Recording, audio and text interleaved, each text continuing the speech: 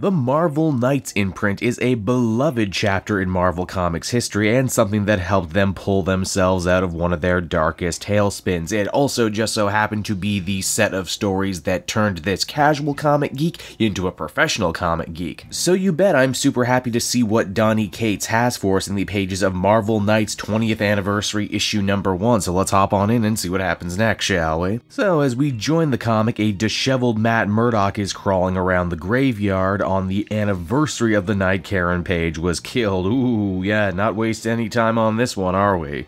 Did I also mention that Matt is afflicted with horrible amnesia right now? He doesn't remember who he is, doesn't remember that he's Daredevil, and doesn't know why he's at this random woman's grave. It only gets stranger from there because he is accosted by, get this, Officer Frank Castle. Yeah, that's right, the Punisher, only he doesn't remember being the Punisher either. All he does know is a guy by the name of Bruce Banner has received messages in his dreams, and because of that have given him a list of names of people to track down, people who are waking up, whatever that means. Understandably, this information overload freaks Matt the hell out and he decides to run for it. Frank tries to stop him and ends up hitting him in the head. Normally this would be bad, but here it actually ends up being good because it knocks a bunch of memories loose. In fact, it knocks all of his memories loose. Man, it's nice to know treating amnesia in this universe is like trying to fix an old rabbit ears TV. You just gotta hit it a little bit. It seems that Frank Castle and Bruce Banner weren't the only ones watching Daredevil too. A shadowy figure off to the side who is later revealed to be Bullseye is also keeping tabs on him and all the other people who are waking up. The twist is Bullseye is affected by whatever's going on too. Even he doesn't remember his own name or what's going on. With his back against the wall and nowhere else to go, Matt tries to run for where he thinks is safe, mainly with Foggy Nelson. Too bad Foggy has no idea who he is and thinks that he's just a crazy hobo who wandered off the street, and I mean really, with that beard, can you blame him? The mystery factor gets turned up a couple notches too when Matt pulls out one of his business cards to try and show Foggy that he and him own a law practice together, only to discover the card is blank and that Jennifer Walters the She-Hulk is Foggy's partner here. Before these two people can call the cops on him though, Daredevil decides to make a run for it. It seems that everyone in the world around him has gone blind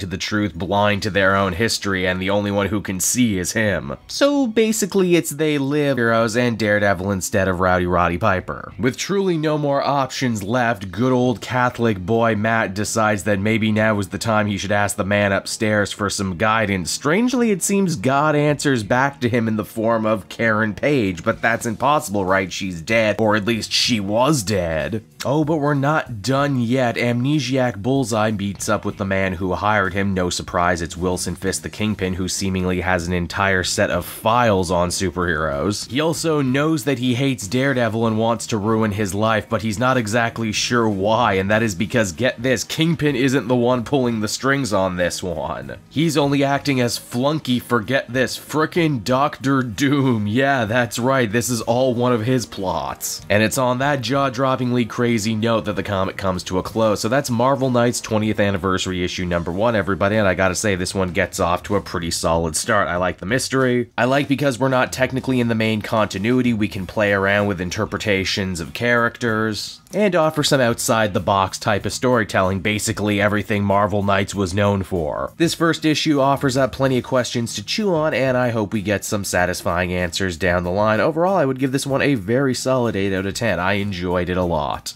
Hey there everyone, it's your old pal Cape Joel again. Thank you so much for watching to the end of the video. I hope you enjoyed it, and if you did, why not check out some of these other videos I have available from the channel. Then you can follow me on Twitter and Facebook at Cape Joel, so you're always up to speed on what I'm doing next. And hey, did you know, outside just making great weekly comic videos, I'm also on several comic book podcasts, some of which are very popular. There's the Weekly Pull, which the shirt I'm wearing right now. That one goes every other Tuesday. Then there's the Elseworlds Exchange over on the Comic Pop channel. That's every Wednesday around 3 to 5, give or take. And then how could I possibly forget the Comic Multiverse, the show hosted by myself and Matt of Fortress of Solitude. That one goes live on this channel every Wednesday at 8, and also SoundCloud and iTunes later on. Be sure to check out and subscribe to those if you haven't already. I assure you, you won't be mistaken.